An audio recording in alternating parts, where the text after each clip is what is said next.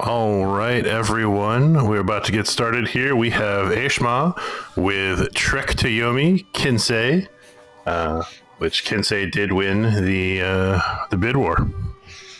Nice. Love to hear it. Hello, everyone. I'm Aeshmah. I'm going to be running Trek to Yomi for you. And you did good because you selected Kensei difficulty. Because that is my preferred mode to speedrun this game in any way. And it's also, I think, the most fun to watch because, as you can read on screen right here, for those who want to switch things up, everything besides bosses can be defeated with a single hit, including you. So this is basically a one-hit kill mode. If I get hit at any point during the run, it will send me back to the last checkpoint that I used, potentially losing me quite a bit of time. So in a speedrun setting, you can go very fast if you don't get hit. But if you do, well, it's going to be a little bit painful. In comparison to that, we would have Ronin difficulty, which you've also chosen, which is basically the normal hard mode of the game, where everything has just ludicrous amounts of health, and it will take a lot of time to push through it. Just for comparison's sake, the Kensei run will take about 1 hour and 5 minutes-ish, I want to say. Ronin difficulty takes 1.5 hours and more. So we save about 30 minutes just by selecting Kensei difficulty, which is awesome. Furthermore, there is a second incentive coming on where you guys can go ahead and choose the ending. And you have about 50 to 55 minutes until that incentive has to be closed during the run. So, get your donations in for that. Because, those three endings, they are quite different, which is pretty fun.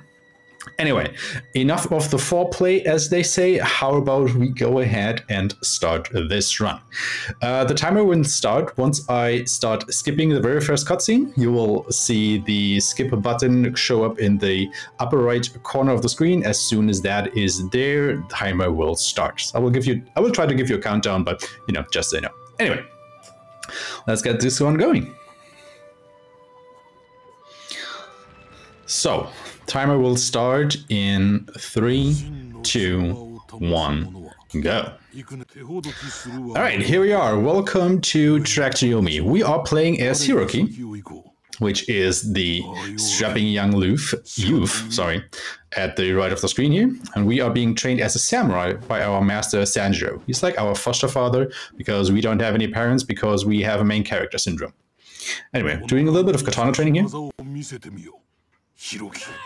As soon as you hear the name, you can actually already start inputting the commands in order to just save a little bit of time.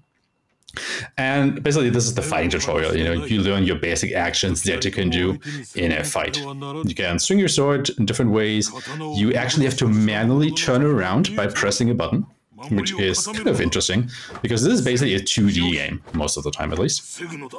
You can block attacks. You have a stamina meter in the lower right corner of the screen.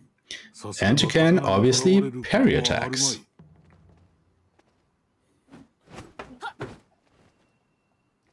So let's go ahead and do that. These are a little bit precise, so I'm just gonna stop talking for a moment and get this parry training done because I don't want to lose a lot of time here. Well, while you're doing that, I have a couple of donations I can read off. Go ahead. We have $10 from Zaz, Z-A-H-S, in all caps. I assume that's Zaz, with no comment, but that $10 was put towards trying to put Murder House into the marathon. Unfortunately, that incentive was not met. And then we have $10 from Tim Trollgasm. His comment, so I didn't die in my run, but I'm going to donate some money anyway. We do appreciate that, Tim and Zaz. Thank you both for your donations. And I will see if Tim, what Tim put his towards. Chat Chaos coming later on in, which one is Chat Chaos? In GTA San Andreas, which is now at $10 out of, how did I lose it again? $10 out of 200. All right, back to you. Sounds good. Okay, we just completed our training. As it so happens, our, Sanjiro, our master, actually didn't complete the training with us. Instead, he was, whisked away by some other person here, which is kind of unusual because, you know, our master never skips out on training. So we are now in search of him together with his daughter Aiko, which is the little girl that is following us around here. She's basically, you know, kind of like our childhood sweetheart, so to speak. So we are now, you know, walking through, or running rather, through the village here in search of our master. And, you know, we're hearing some strange sounds coming from the gate leading into the village here. So let's go ahead and investigate what might be going on here.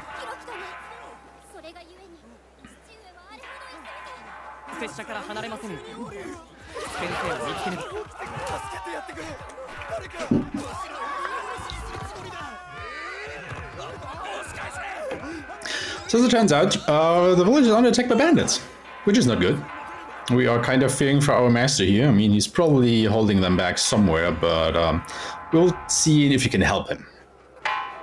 So let's go ahead and do that by killing our first enemy. Bang! There we go.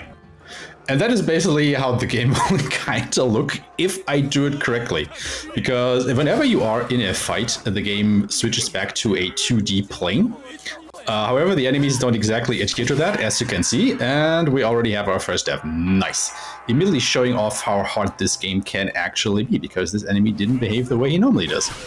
Marvelous. Like I was saying, if you are exploring, the game has like this weird 2.5D mode going on, or rather, this is a full 3D environment. However, as soon as you are in a battle... What is this guy doing? Why did he go so far back to the left? I've never seen that before. The game switches to a purely 2D plane, which you can walk around on. However, the enemies still have access to the foreground and the background in order to try and circle around you. You do not have that luxury. So what you try to do is try and bait the enemies onto the combat plane so you can actually start attacking them.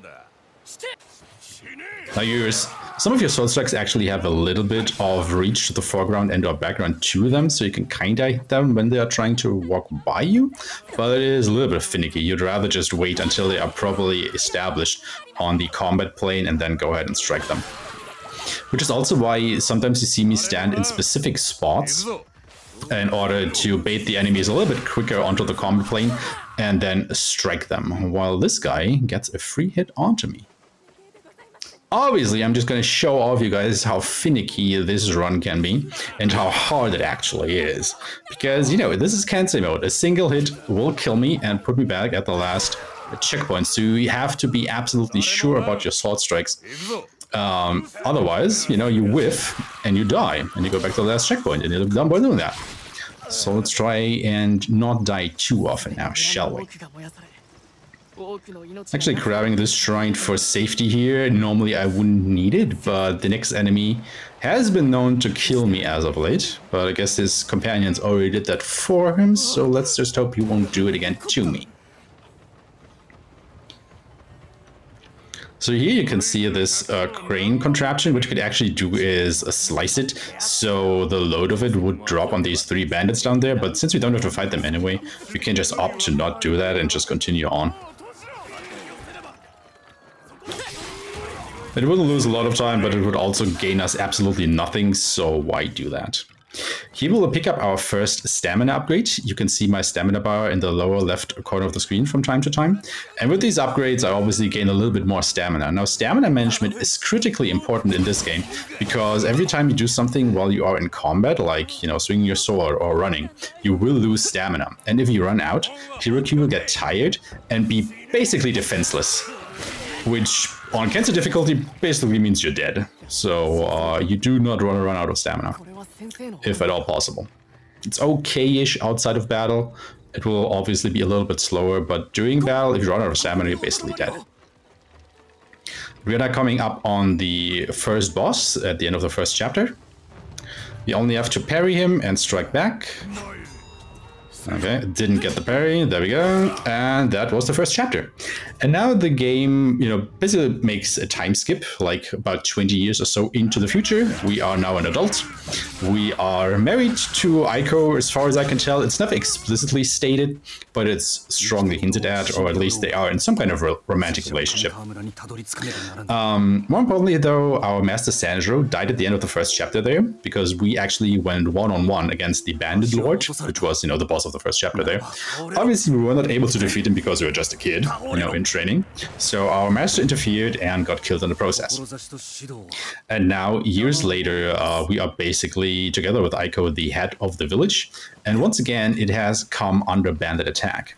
However, not only is our village under attack, but a neighbor village as well. And Hiroki, in his hubris, says that he will try and defend both of those villages. So he and all the other samurai set out for Kami Kawamura, which is the neighboring village, in order to try and defend it. However, we got ambushed and now separated from all the other samurai, so we are on our lonesome trying to get to that other village. Oh, that was not what I wanted to do. I just wanted to use this. Because now that we are an adult, we have access to the bow shuriken. And the bow shuriken are not that great on any other difficulty of the game, because they only did a minuscule amount of damage. However, they can still go ahead and stagger enemies. However, on Kensei difficulty, they are, bar none, one of the most useful tools in your arsenal. Because, remember, everything dies in one hit. And that obviously goes for the shuriken too. So, since you can throw them pretty quickly, they are just, massively good. Basically, like I said, the best tool in your arsenal so far.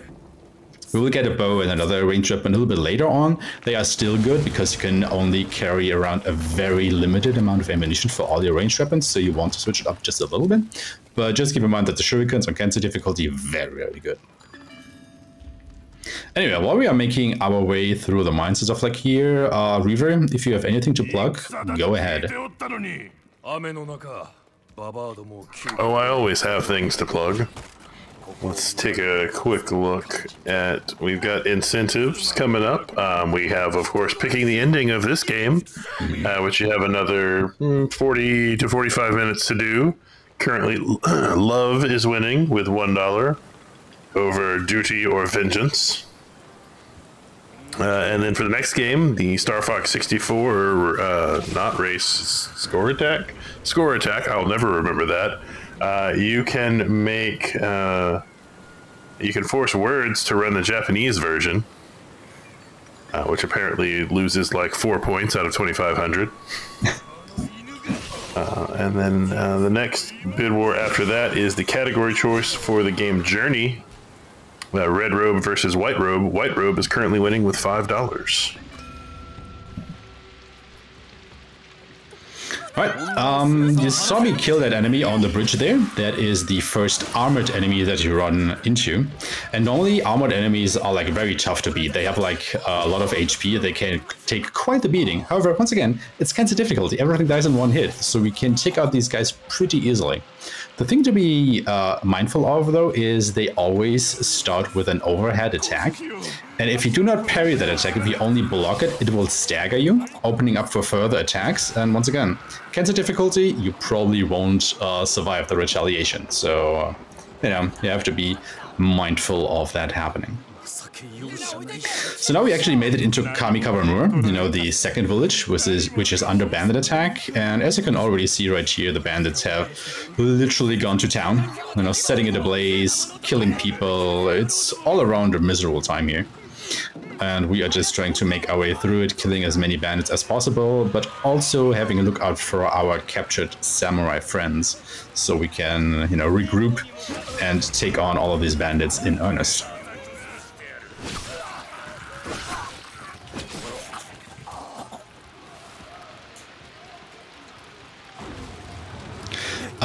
During the course of the game, you actually learn a couple different attack combos, which, you either learn at specific points in the run after killing certain enemies, or you can find in secret areas while you are exploring the locales here. Some of them are very useful, other ones not so much, as it just so happens. However, on Kensei difficulty, we basically don't go out of our way to pick up any of them, because once again, everything dies in one hit. We are only concerned with, killing the enemies as quickly as possible, getting through the defense, and all the combos that we actually need to do that, we will pick up automatically during the course of the run, which is kind of nice and makes this category go by pretty fast.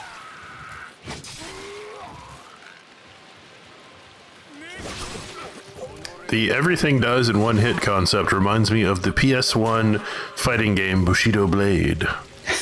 It is kind of similar in that regard, yes. To be fair, I have a background in running Ghost of Tsushima, if you know that, and it also sports like a lethal mode, which is kind of similar to this. So once I knew that this game had this mode, I was just, I just wanted to run this because it is just really fun. Like, truth be told, the first time I played this game, like, casually, I didn't enjoy it quite as much because I immediately started out on Ronin difficulty, which is the hard mode. And if you are not familiar with how the game works, with the combos and stuff, it is very hard. Like, I struggled heavily during my casual playthrough. But once it kind of clicks, it's really fun to play. Like, I immensely enjoyed the speedrun. Because it's like, a little more than an hour, which is okay lengthwise, absolutely. But it definitely, it wants perfection out of you. At least in this category. Because like I said, one little mistake against any of these enemies and you will be sent back to the last checkpoint, which can, in the worst scenario, lose you minutes. Like, especially in the later chapters where the checkpoints are further apart. It can be a little bit stressful to get to the next one, not gonna lie. Especially you have to fight like a lot of enemies, and let me tell you, the later enemies in the game, they are not as easy to defeat as these guys, even though they still only take one hit to defeat. Anyway, we are on to the boss of the second chapter. This is Sadamami. He is the first spear user that you will meet during the game. You get him down to half health, then he will jump into the background and send out his goons to fight you. So we kill these 4 guys, try to regenerate a little bit of stamina, and once he comes back, okay, we don't want you to do that. Thank you, just get stun locked and die, please, and there we go. That was Sadamami and the second chapter. Now we also found our samurai buddies. They were in the background there, if you saw them, down by the steps. And yeah, they're all dead, so we are the only surviving samurai. And now we made it back to our hometown, and lo and behold, Kamikawamura was actually just a diversion. The ultimate goal of the bandits was our village from the get-go. They just wanted to draw the samurai away, so, they had free reign when they attacked the village, and you can see the destruction that they have wrought in the time that we weren't here. So basically, we are now on a rush to get back to Aiko, our sweetheart, and see if she is still alive, and probably try and save a couple of villagers along the way as well. So the game has a total of 7 chapters. Like I said, we are in the 3rd one now already. And the endings will actually be, or the ending that we'll get will be decided at the end of the 6th chapter. So you still have quite a ways to get your donations in if you do not want to see the love ending and instead want to see any of the other endings. Now, spoilers, the love ending is the fastest ending to select. The only thing that I have to do to choose any of the other endings is basically a button prompt. And, it takes less than a second to change your mind there. So it's really not a thing that affects the run in any significant way, other than maybe losing a second by changing the ending choice by pressing down or up, depending on which other ending you want to see. So that is quite nice from a speedrun perspective, because you can basically choose whatever you want without affecting your run in any significant way. Now, there've got to be some fans of vengeance out there, and that is one of the options. You all love revenge. And the vengeance, I think, is definitely the darkest out of the 3, I want to say. I think it's also the one that gets picked the least, so, just throwing it out there. We've seen love quite a lot. People seem to love to be in love, or watch love, or whatever it is, so, yeah. Switch it up, people, come on. I mean, all you need is love. Yeah, but sometimes duty and vengeance also have their place in our hearts, I think. Anyway, we now picked up the bow, which is our second ranged weapon. The bow is more useful in other difficulties because it actually deals quite a bit of damage. But again, you know, it's Kensei difficulty, everything dies in one hit anyway, so we don't care about how much damage it actually deals. However, it gives us more ranged opportunities, so to speak, because we only can like carry around 3 of these kunai, and now we can carry a couple more arrows. So if you want ranged options, we have a couple more, well, options there.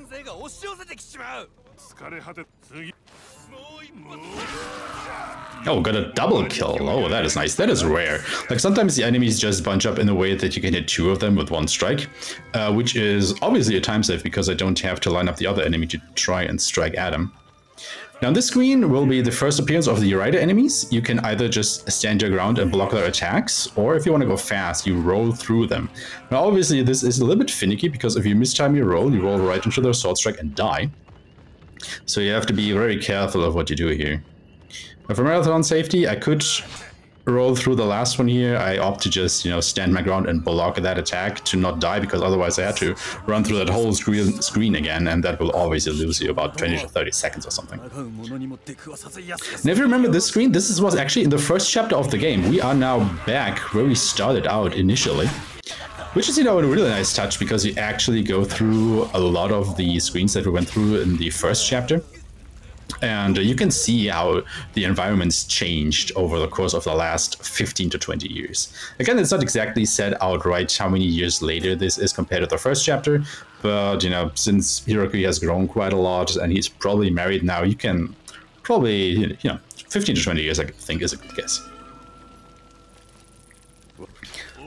Another thing to keep in mind is that every time you get introduced to a new enemy type, like this spear enemy, these particular enemies have a lot more health than when they appear as a box standard enemy. However, once again, this is Kensei mode, they die in 1 hit anyway. And I have to admit, I am definitely afraid of enemies with a spear, because they have a lot of reach, they have a lot of attacks that can stagger you or outright negate your block. So I tend to just go with them with ranged attacks, so I don't have to go toe-to-toe with them and, you know, risk dying. Another thing to keep in mind is when an enemy reaches the combat plane, you can't immediately attack them. They have a brief period of invulnerability, which you have to be mindful of. So what you will see is when an enemy goes onto the combat plane, he'll probably drop his weapon, like not actually dropped on the ground, but just have it basically a lowered guard position. And during that time, you cannot attack them. They are still invulnerable. However, as soon as they raise their weapon to a combat-ready stance, that is when you can start and attack them. So you try and want to be mindful of that. Because obviously, if you immediately attack them when they come in the combat plane and they're still invulnerable, not only do you, well, you know, not kill them, but you open yourself up to a counter attack and can potentially die from that. And obviously, I don't want that to happen. Oh, that was very close.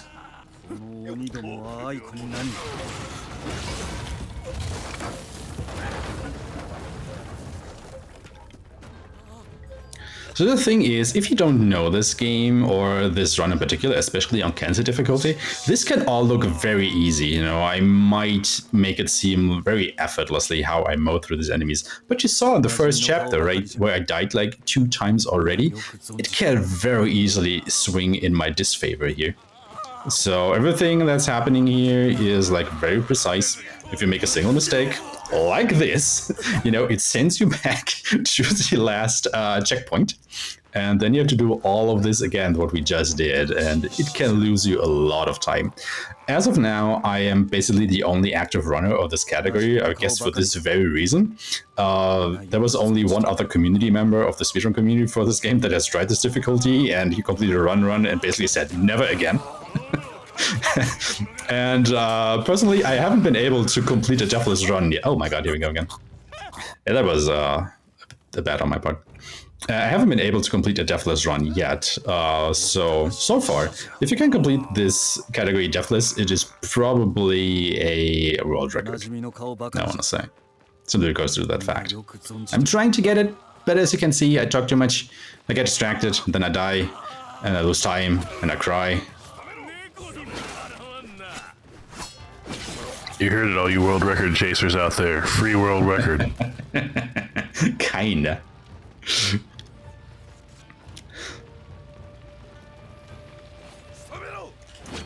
Okay, oh my god, I am whiffing so many first strikes here. It's like really uncanny. Gonna take a little bit of distance for that spear guy here. Because elevations actually plays a large role in how you use your ranged weapons. Because hierarchy is a little bit dumb. Like, you cannot actually aim your bow, your shuriken, or your other ranged weapons. He will only ever shoot them in a straight line. And if enemies are a little bit on an elevation, you tend to miss your shot, which obviously is not good. You don't want to miss your shot because you can only carry so many arrows in them. And this little dance that you have to do with these enemies, this is basically when the AI just cannot decide which enemy is about to attack you. Because, you know, even though the AI tries to be fair during the fights. Also, the boss of the 3rd chapter coming up, and we died. Oh no. So once again, we met the Bandit Lord. As it turns out, it's actually the one that we faced in the 1st chapter, you know, the very first one that also killed our master. And now he basically killed us, I guess. So GG's, run over. Well, not quite. Like, all right. Well, thank you for running, and we'll go ahead and transition to the next run. Underestimate by a long shot, I suppose. Truth be told, though, there is actually a secret ending to the game if you manage to beat that boss. Because, you know, obviously the logic of the game doesn't think you would be able to beat him. But, you know, you get a trophy for it, you get a secret ending for it, and the nice thing is, even though you get the secret ending, the game still lets you continue on in the 4th chapter, which we are now. So, you know. Obviously, we're not going to try and do that because fighting that guy is obviously just a time waste, because you can't just go up to him and he hits you once and you're dead, and that is that. Because, you know, remember, everything dies in one hit, except the bosses. Now, boss fights will always work normally, as they do on the other difficulties, so those are actually pretty hard to do. Like we saw in the end of the 2nd chapter, right, where you had to fight Sadatame, the spear guy. He wasn't that hard, but starting from chapter 4 here, the bosses are gonna be getting a lot harder to defeat. Anyway, as I was saying, the enemies tend to try and fight you fairly in a way that there will only ever be one enemy on screen which actively tries to attack you. And that is the one that basically runs up to your face and tries to hit you. However, it can be a little bit finicky to find out which of the enemies on screen is actually trying to do that, because they're all like shuffling back and forth while the AI decides which of them it tries and let attack you. So, you know, you're just shuffling around with them, trying to see who will do the attack so you can actually try and hit them, because the others will just constantly backpedal if you try to advance upon them. Which can be very, you know, finicky in the way, because you can never be able to hit them. They will constantly dodge your attacks, and that will also lose you a little bit of time there. Because, you know, you could just run up to the other enemy that is trying to run up to you in the first place and hit them in the face and, you know, try and get the next enemy to attack you. Oh my god. I mean, it is awful sporting of them to only attack you one at a time. Right? I mean, to be fair, I would very much rather them all try to attack me at once, because then I could just, you know, turn around every time and just kill them with one strike anyway. So, oh well. It is what it is, I suppose. They're just following action movie rules. Only one person gets to try to attack you at once. Yeah. Speaking of action movies, you've probably seen that the game is in black and white only, and that is a stylistic choice, because the creative director of this game is a big fan of Akira Kurosawa, the Japanese movie director, and he was basically trying to create a, you know, Akira Kurosawa game in a way, or rather a game that is heavily inspired by the movies of Akira Kurosawa, and I think he really nailed the aesthetic, because what you have to know, the game is actually in full color. So everything you see here, you know, has been modeled in color. However, at the end of it, they put a black and white filter over it to get the right tones of the blacks and the whites. So it's not just a black and white game. You can actually see that if you play the PC version of the game. Now, I'm on PlayStation 5, so I can't show it. But if you play the PC version of the game, there's an unofficial mod that you can download, which actually removes the black and white filter, so you can play the game in color. And let me tell you, it looks gorgeous. Like, if you've seen games like Ghost of Tsushima, I would say it is on par with that. It looks that good. I mean, it looks gorgeous in black and white, so I'm sure in color it's... Absolutely. Like, I really dig the aesthetic. Like, every time I play this game, especially after I've done a speedrun, I'm just totally in the mood to go back and watch a film like Seven Samurai or Ran or Kagemusha or what have you. It's just, it really, you know, sells the mood of those times for sure. Yeah, call me a basic, but Seven Samurai is my favorite. Which one was that? Seven Samurai. Oh, yeah, for sure. I mean, you know, it's such an iconic movie. It's so good. Now I want to watch it again. God damn it. Maybe I'll do that after this one. We'll see. Anyway, I'm going out of my way to pick up a stamina upgrade here. This is not needed for the run. I just pick it up for a little bit of safety because the upcoming boss is pretty hard. And like we've established, stamina management is critical for the success of this run. Now, coming up, we're going to fight 7 samurai, speaking of. Here they are. And yep, obviously they killed me. Oh, sorry, I think it's 6 samurai. We are the 7th one. Oh, how did that not kill me? But yeah, like I said, it is a bit hard to figure out who is the one that is trying to attack you right here, right now. I was waiting a little bit for the last one to take his turn striking me because I do not want to die to the last one because then I would have to go and fight all of them again. And if you like the idea of murdering people with katanas in video games, you might like our grand prize, the Devolver Digital Game Pack. Mm-hmm. You can be put in the running for if you donate at least $40 over the course of the marathon. It includes several games where you can kill things with katanas and some that you don't. It's got Disc Room, Ape Out, Shadow Warrior 3, kill people with katanas, Pikuniku, Hotline Miami Collection, which is 1 and 2. I'm pretty sure there's a katana in at least one of those games. Death's Door, it's an umbrella, but it's sort of a katana. My friend Pedro, I've never played it. Katana Zero, katana's in the name. The Messenger, killing people with katana the whole game. And Chris, which as far as I'm aware, does not contain a katana. Back to you.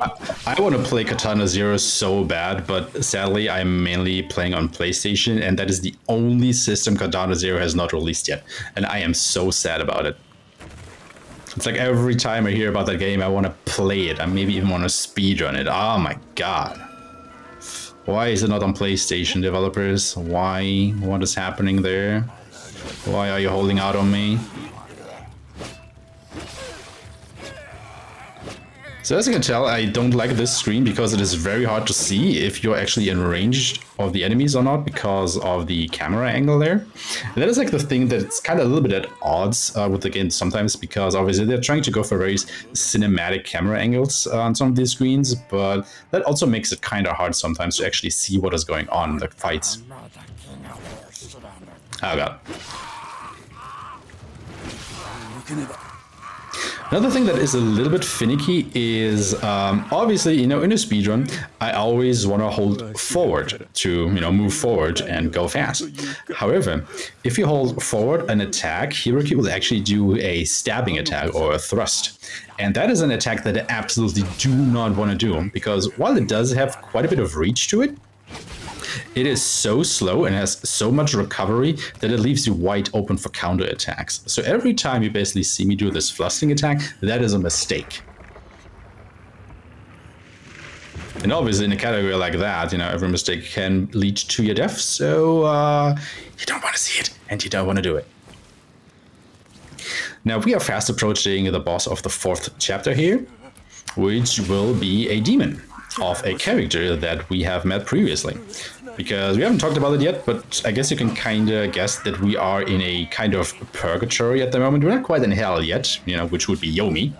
We are basically in purgatory fighting against these not quite skeleton enemies or whatever they are. I think they're called the Blighted, if I remember correctly.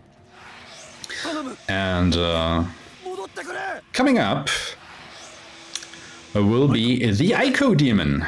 Who would have thought? We're gonna fight our wife, who has turned into a hideous demon, and this fight is a little bit precise and hard, so give me a moment here. I'll try to step my wife. While you take your moment, I'll talk.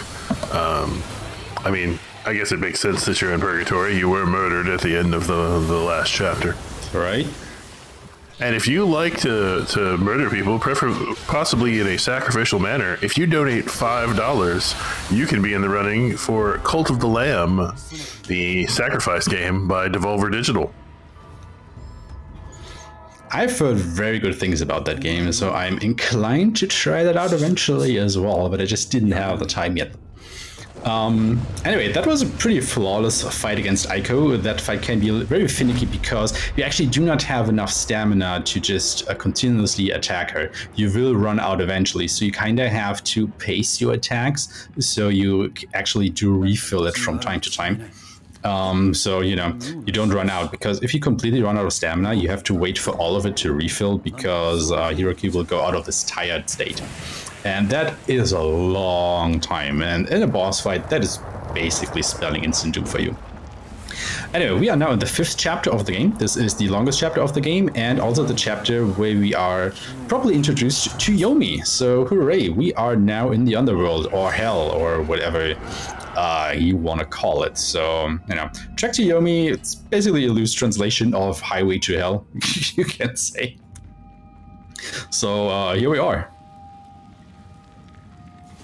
In our own personal little hell. Clearly they forgot to just get the licensing. Probably. Or, you know, they just wanted to try and make it a little bit more Japanese. Because calling it Highway to Hell and then making it a samurai game might be a little bit off-brand. Anyway, instead, you know, since we are in hell now, we're not fighting normal enemies anymore. We are fighting ghost versions of them. And they obviously are tankier than their normal counterparts. However, once again, Kensei mode, everything dies in one hit anyway, so we don't care. But they also have different attack patterns and abilities, which makes them quite a lot more dangerous. Because the next enemy type that you will see, they can throw their swords at you as a ranged attack, and that can be very deadly.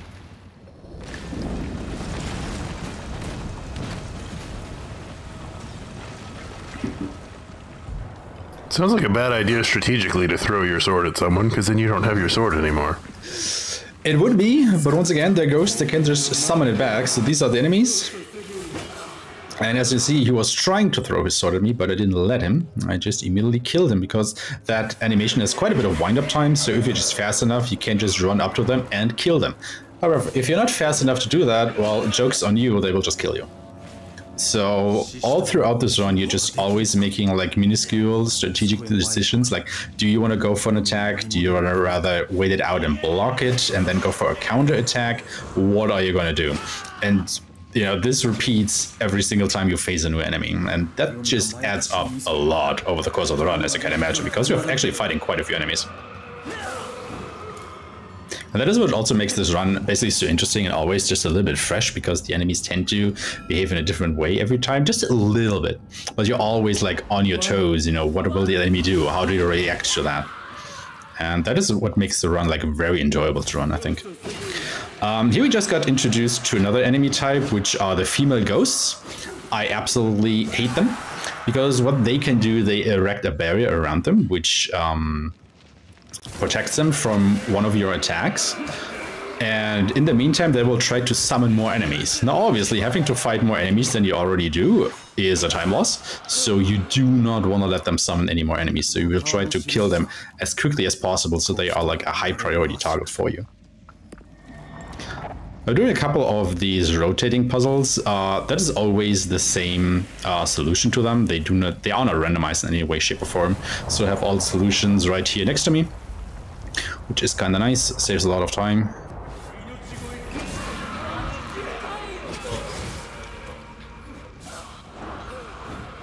So just waiting for that audible kill confirmation. When you hear these guys sigh or yell or whatever, you know that they are dead, because there was one enemy behind me off screen, which I just turned around and threw a shuriken at, and as soon as they die, I can advance to the next screen. Because that is also a thing, like, you cannot bypass any of these enemies. The game will not let you, so you have to kill every enemy before the game allows you to advance.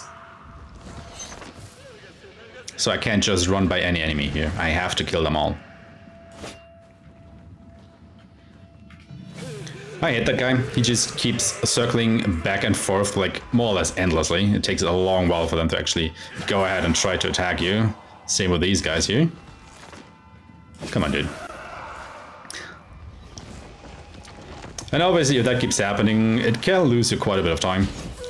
Which is always not that great to see. You hate to see it. That's what I'm trying to say here.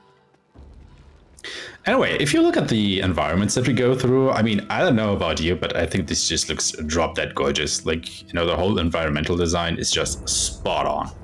It is so great to see. Got a bit of a puzzle going on here, but calling it a puzzle is a bit much. Maybe you just have to not get squished by these blocks and then just wait for the other opening to make way. So you can go through this. And here we get introduced another enemy type, which are the Ronin. And they are basically the hardest normal enemies that you can face in the game.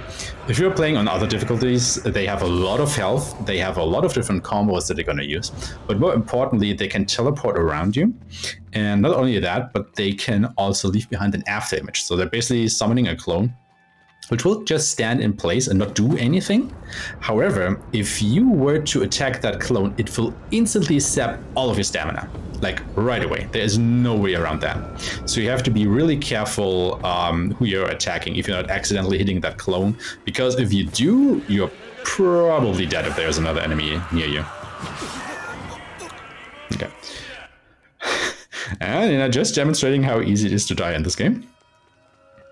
Because we've had quite a good sailing so far for the longest while now. So it was just time for another death, I suppose.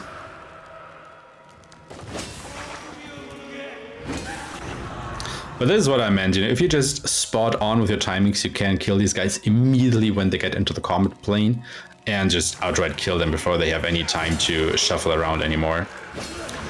But, you know, it's very precise. If you do it wrong, they will probably hit you with a counter attack, killing you in the process, and then you have to try again.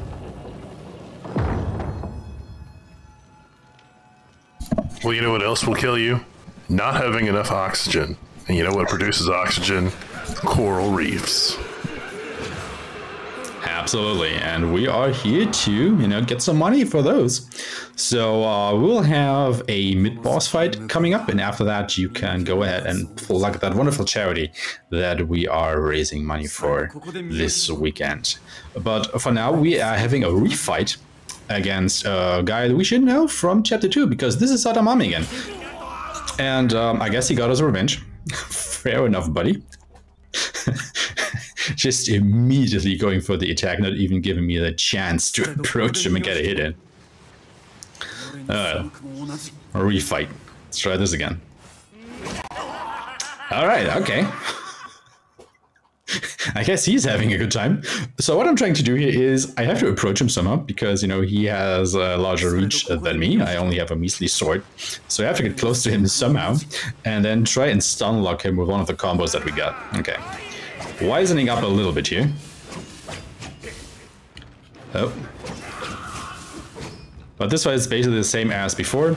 He goes down to half health, then he will summon more of his goons, which you have to kill before he comes back, but it also gives you a little bit of respite, so you can recharge your stamina on your own. Then he would come back, and we stun lock him again. And, excuse me. Oh god, Hiraki, what? What are you doing, Hiraki? What was that? Why did you turn around? I did not hit that button. God damn it. He survived with a sliver of health left. And yeah, you know, stuff like that can just lose you minutes, as you can probably tell. So let's try this again. I think the problem was I didn't get my combo right. I always like stopped one button press short. So I didn't get the stun of the combo, so I could go ahead and repeat it. So... Alright, there we go. That is how that is supposed to look. Okay, and with that, we have a bit of a downtime coming on here. I mean, there will be more fights and stuff, but I guess you've all seen how those play out. So, River, if you want to go ahead and pluck anything, now would be a good time. Of course, and of course, you might, if you're just dropping in on us, this is Green Gaming Fest 2022. October edition. We're benefiting Green Gaming. We're speedrunning to save the planet. Each year we pick a charity that is looking to make an impact on our climate crisis. We only have one planet to live on, and we should do what we can to make sure we can coexist. Our charity for this Green Gaming Fest is Mother of Corals. Mother of Corals' mission is simple. We rely on coral reefs for a lot. They produce a significant amount of the world's oxygen, which I like to breathe personally. And more than 1 billion people rely on reefs for their livelihoods. But coral reefs are in trouble, and now more than ever, we need to return the favor.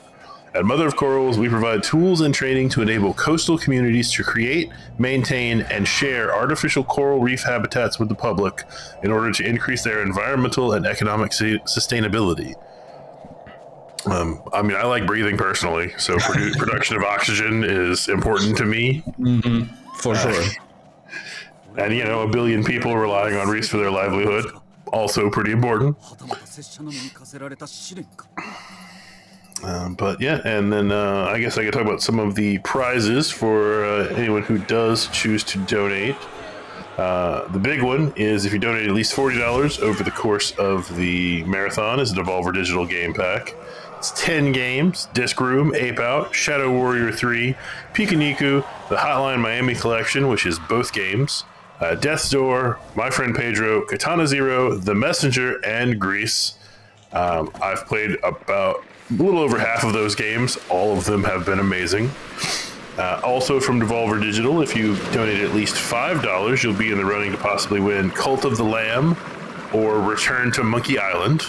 I'm not a point-and-click fan, but I know quite a few people who love the Monkey Island series. Also for $5, you can be in the running for the Crack Pet Show by Ravenage Games. This has got a weird description, so I'll just read it. The Crack Pet Show is an action-packed roguelite shoot-'em-up about mutated animals that fight in a bizarre TV show, crushing their opponents with a variety of weapons. I mean, it sounds pretty interesting, not gonna lie, right? It does. It does. And then, we have one other prize for $10. You can be in the running to win Super Monkey Ball Banana Mania plus 3 DLCs. That's a lot of value. That is. And looks like we have 2 of those to give out. We have different numbers. We have 15, I believe, of the Devolver Digital packs, 10 packs to give out.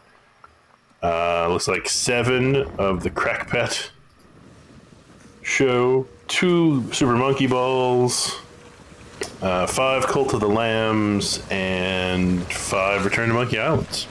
So if you want any of those games, you better get to donating. If you want to keep breathing the oxygen that coral reefs provide to us, you should probably get to donating. Absolutely.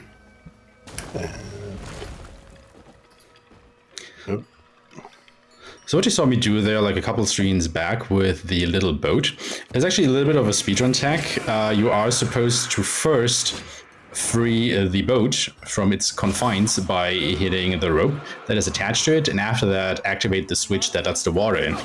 Because if you do it the other way around like I did, and you're not fast enough, you will actually drown, because you won't be able to quickly enough get to the boat. So you have to be very precise there and have to be absolutely sure that you can make that. Because most people, hit the switch first and then they try to get on the boat, but since it's still tied to the rope, it will actually not go all the way to the top, and then it will drown. So you have to be very careful of that happening.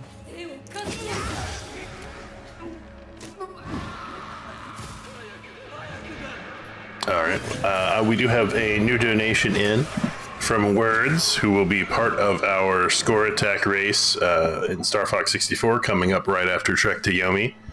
It's a $1 towards choosing the Star Fox region incentive, which is now at $1 out of 50. And comment is just breathing is good.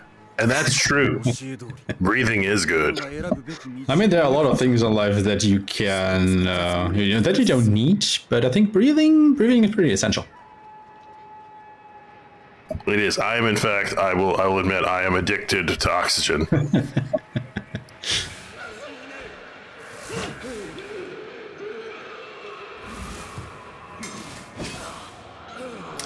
So we're at 46 minutes, so we probably are getting fairly close to where we're going to have to cut off the pick the ending here to Trek of Yomi. It still currently sits with love winning with $1. Duty and vengeance. No one cares about duty nor vengeance. How dare you? And for the next run, Star Fox 64, we are at $1 out of 50 to force words to play on the Japanese version of Star Fox 64. Speaking of, we are now coming up to the boss of the 5th chapter. So we are still one whole chapter away from having to decide which ending we want. So, you know, people still have a bit of time coming in. However, the boss of the 5th chapter is Santoro. This is actually our old master that, you know, died in the 1st chapter here. It looks a little different. I know it definitely gained a lot of muscle and stuff. But yeah, he's now using a spear too instead of a katana. And he can absolutely murder you if you are not paying attention. However, this was a flawless fight, so we are now on to the 6th chapter.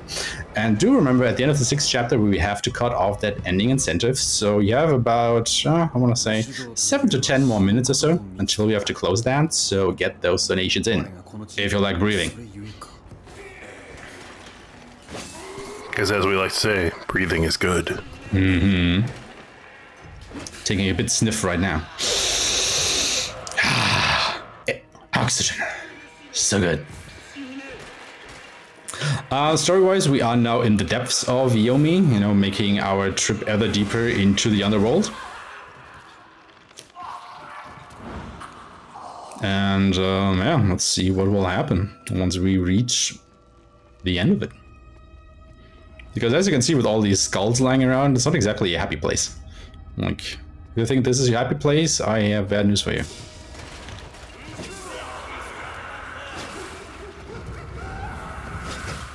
Look, I'm certain there are some people whose happy place includes lots of skulls lying around. I mean, I guess the Doom guy would have an absolute field day down here, but yeah. Oh, he has a summer home right behind that skull pile. I could see that.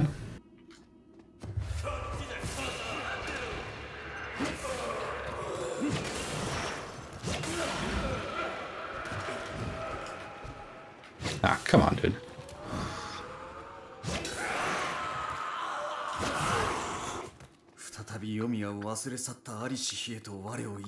And let me give our merch store a quick plug. It's there in the chat.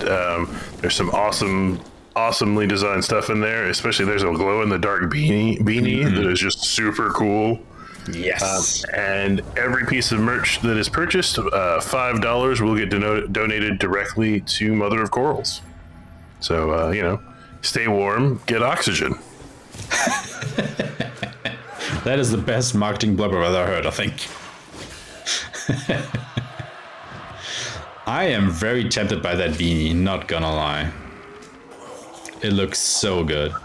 I would if I wasn't like a human furnace. I can't wear like beanies because I boil. Fair enough. I mean, you know, when it's cold outside, it's just nice to have something on your head, I think. But I totally get that too.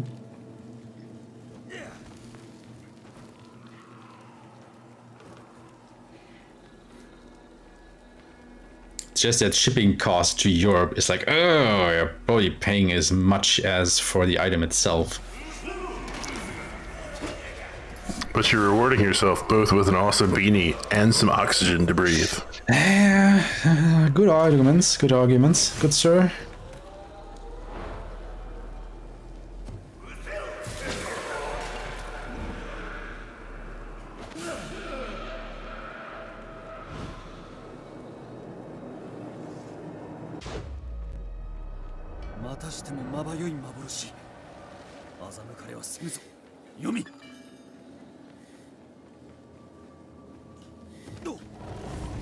Okay, this is another section where we are being shot at from the background. You can see these ghost archers there. And actually you have to be very careful to not get hit by the arrows for obvious reasons. So taking some strategic stops along the way to not get hit by them. And I got hit anyway because I'm an idiot. Oh my lord. It's been a long while since I've been hit by one of these arrows, I'm not gonna lie to you here. The thing is, you could wait for these barricades or these blocks to come and drop down to give you a little bit of cover, but obviously that is slow. And they also don't stick around for a long while. They're gone pretty quickly, but I guess I will just take a strategic rest here, wait for the next arrow, and then run, and just make this a little bit safer. Because dying at the tail end of these sections is like always infuriating. As you can imagine. No doubt. I got a quick one. We have a $49 donation from Rock and I to finish off the Choose Star Fox region incentive, which means in the next race, Words will be playing on the Japanese version. So that should be fun. And we got a little bit of introduction to Japanese genre right here, right now, I guess, with the Japanese audio track. So, you know, everybody should be in the mood for a Japanese genre of Star Fox, I suppose.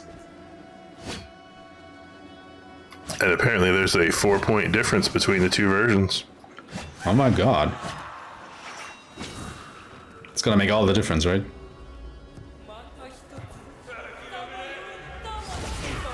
Yes, thank you, Rakanai, for your donation. And for completing that incentive. That means you are entered to win all of the different prizes at $49. The Devolver Digital Pack, the Crackpad Show, Super Monkey Ball, Cult of the Lamb, and Return to Monkey Island. That's a double lot of the monkeys. Double. We got Monkey Ball and Monkey Island.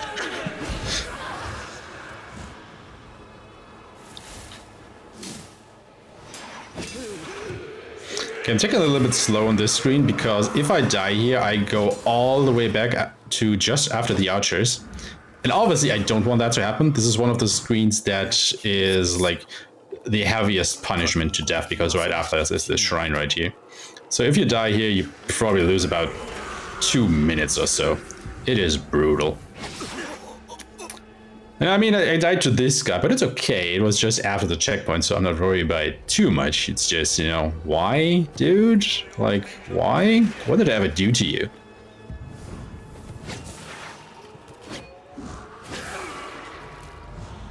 I mean, apparently a lot, but because canonically, as they describe it, these are all the people that you killed in life, which is quite a lot. Like, oh my god, Shirokyo has got the kill count.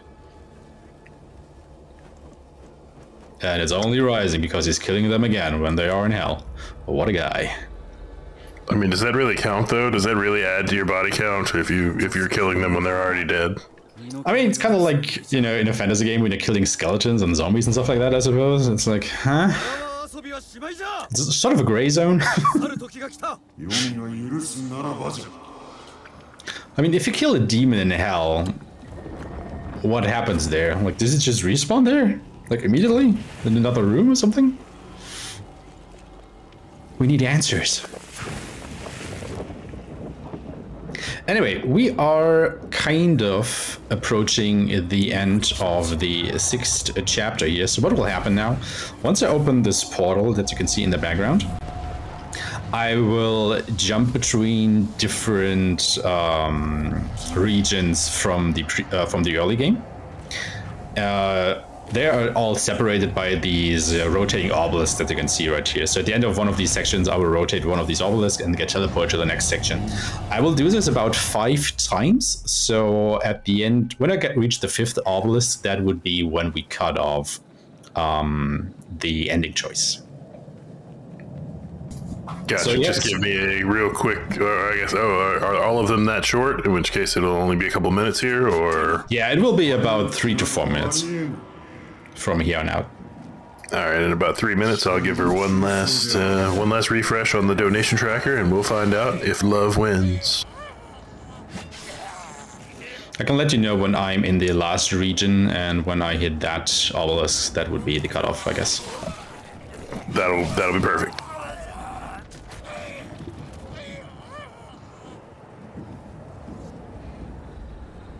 So another range weapon that we actually picked up in chapter 4 that I've never talked about is the Otsuzu.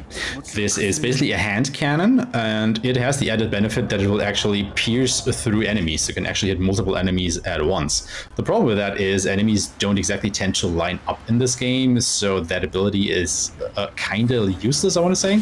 And it's also hellishly sluggish, so we'll probably very rarely see it in a speedrun. Like, there are 1 or 2 situations where it has its uses, but they are very rare, so, you know. I might use it at a later screen coming up just a little bit here, just to show it off, because it does have a use there, but it's very rarely used.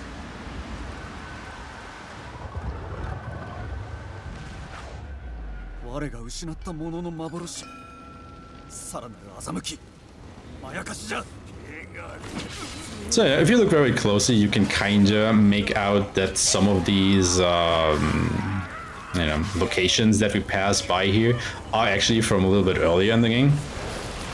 So it's, you know, a nice throwback to the journey that we've been on so far. There's one enemy that spawns all the way in the back there, and he's just leisurely walking toward us. I hate that guy with a passion, because he just loses me time. Do not like him at all.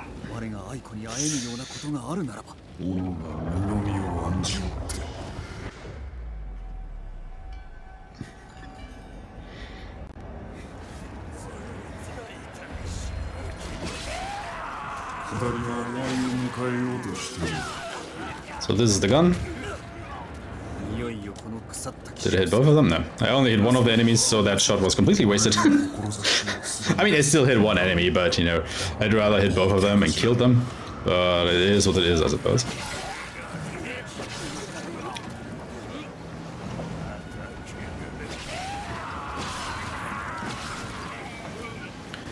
Okay, so this on screen here is the second to last obelisk. So we are about to walk into the last section, and once I reach the end of the next section, that would be the cutoff for the ending incentive. So we have probably less than a minute or so if somebody wants to go ahead and snipe a different ending. Yep, you better snipe fast. Well, in the meanwhile, we do have $10 from Young Toonfish. Comment is, oxygen is my favorite gas. I'm taking a deep breath right now.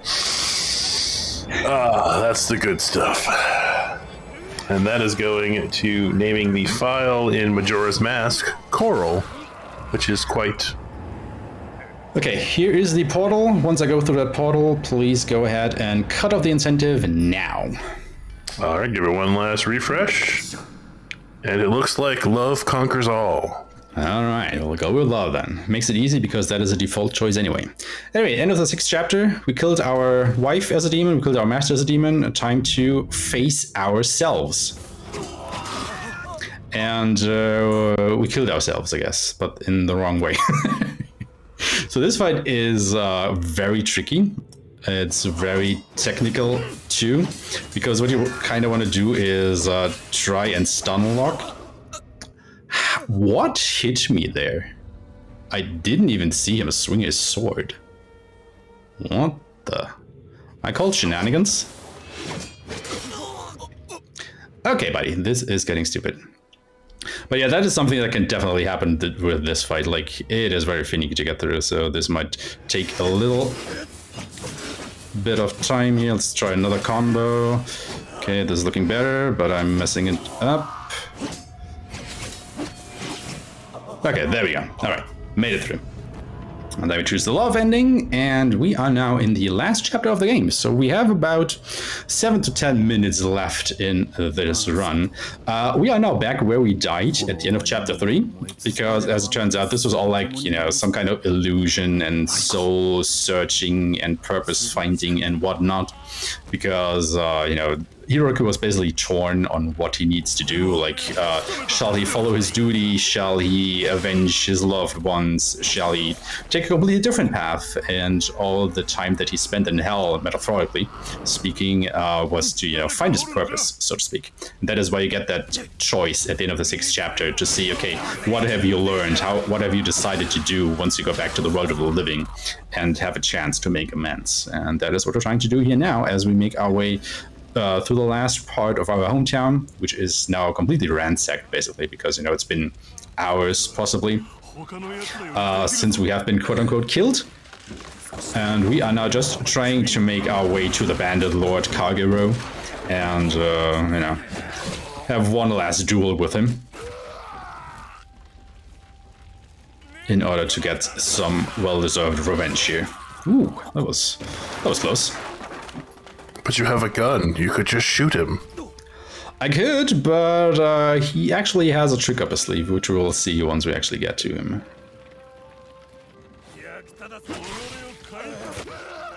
That's not what I wanted you to do, but okay. So these enemies right here, these new spear enemies that are also armored, are the toughest enemies in the game. They have a lot of health. They're using a spear, so they also have a lot of reach. They can instantly kill you with one of their attacks if you don't parry it. They are just an all-around pain. And luckily, there are only like 4 or 5 of them in the whole game. And as long as you are having some, you know, arrows or kunai on cancer difficulty, they are not that problematic. But if you don't, well, have fun fighting those guys. Oh.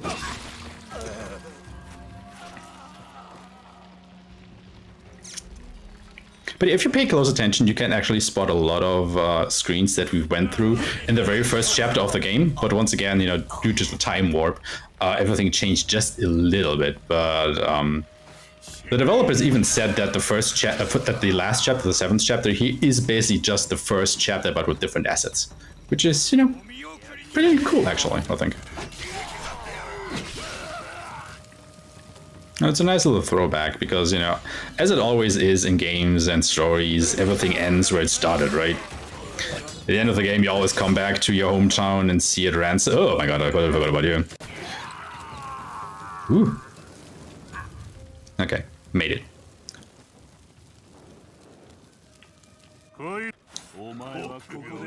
So let's see who's on the combat plane. It's you. Then I can. Oh god. Yeah. That guy sacrificed himself, so I was not able to shoot the spear guy. What a guy.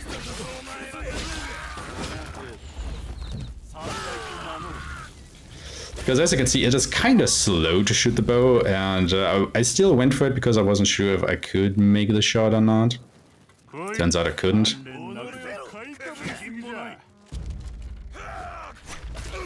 That is not what I wanted to do. Alright, this works. It's a little bit random which of these enemies comes into the combat plane first and which of these just dance around a little bit. So it can be a little bit finicky, so you just have to react to the situation that arises and make your best judgment call as how to proceed here. And now we finally get to kill these archers that have been shooting at us for a couple of chapters now. I think they started like in chapter 3, and then had a cameo in all the repeating chapters after that. And we finally got our redemption of these guys. So coming up are the last couple normal enemies in the game. This is the second to last fight here. And this is the last screen where you fight normal enemies. Very clean so far. There is one more guy coming. There is. Alright, so we have now defeated all the normal enemies in the game. The only enemy left in the game is the last boss. Alright, and when will final time be called? Time will be called on the last hit on the final boss. I will try to announce it, but it can be a little bit finicky, so bear with me. That's fine, you know. As long as I don't just leave the timer running for minutes afterward, it'll be fine. Yeah, fair enough. So before you face the final boss, we have a little bit of an escape section going on here because there is a lot of fire going on and a lot of oil for whatever reason. And there's a magic death pixel like right in this corner here. Let's see if we can bypass it. I did. I didn't die. That is perfect.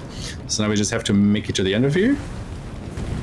Because if you just touch the fire for just not even a second, a millisecond basically on cancer difficulty, it will immediately kill you because you don't have a health bar. I got a lot of explosions, setting the mood for the final fight.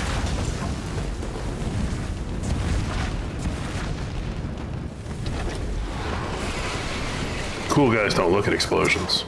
Alright, they just slide down the slope. So yeah, this is the last checkpoint in the game. I am now gonna pick up a couple more arrows and kunai. And up here is where we started the game. You know, this is our dojo. And this is where Kagero, the bandit lord, is holed up. So this will be the final boss fight. So the first phase, we're just gonna go ahead and parry his attacks and counter with 2 heavy strikes of our own. Just like that. And once we've done that, that was the first phase, he will now turn into his demon self. So he now has magical abilities, like this fireball attack and a couple others. So we have to be very careful here, as obviously the fire will kill us in 1 hit. Which would be bad. So we're just gonna do this. And at half health, he summons his past self. So these are the bosses from the 1st and 3rd chapter. And we now have to kill both of these. Now, stamina management is very crucial at this part of the fight. So use the same tactics here, parry him and counter with 2 heavy strikes. And then Kagero will be back, and once we replenish his health bar here, that will be time. So I will try to hit him. Oh god, this is very finicky now. Probably dead. Yep.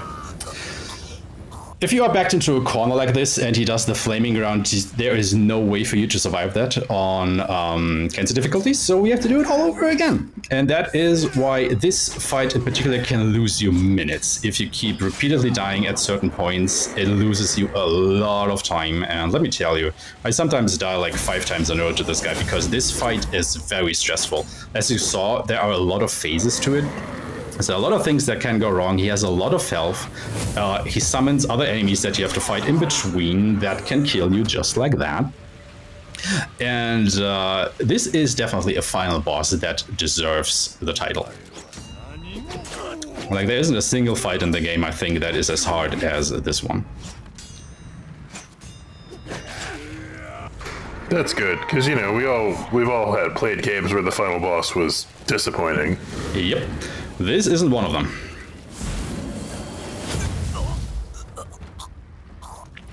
The problem here is that when you finish off his first phase, like, the game bugs out a little bit and puts you way too far to the right. And if that happens, he is, or it kind of messes with his AI that you can just die, you know, just like this. I'm way too far to the right here. I should be further down to the left to bait out his fireball attack. Okay, that was far enough away. That is good. That summons the ghosts again. Now, I'm specifically going to the left here, so these 2 ghosts cannot surround me and would attack me from both sides. Oh, he was still attacking me. Okay, alright. Yeah, but, you know, since we've been running for like an hour with death on the line at every single turn, getting to this boss fight can just be a toll on your nerves. Like, he can definitely get to you. Also, Hiraki, why are you moving up to that guy? Like, why? That is absolutely not what I want you to do. Okay, let's do it this way, I suppose.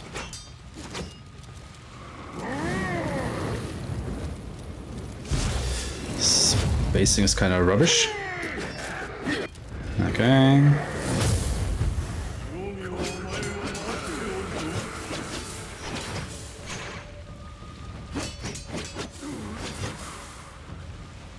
Still alive? No, he's not.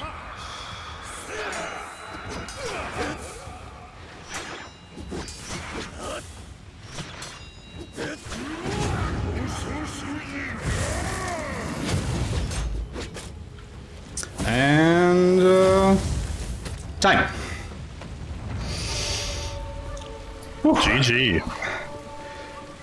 Yeah, like I said, the last boss fight can definitely take a lot out of you, but since you guys graciously donated for the endings choice, let's just, you know, watch this in silence for just a moment here.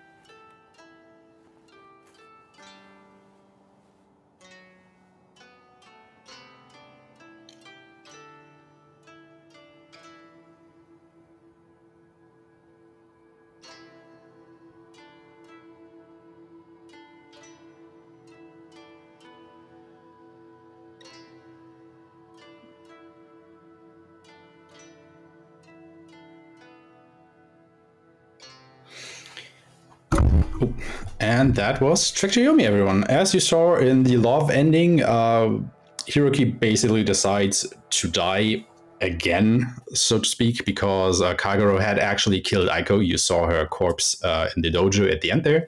And since he decided he wants to be with her, you know, because he loves her, he basically dies as well, and they are reunited in the afterlife. If you choose the Duty or Vengeance ending, this obviously plays out way differently. So maybe don't donate for that next time I run this during a marathon.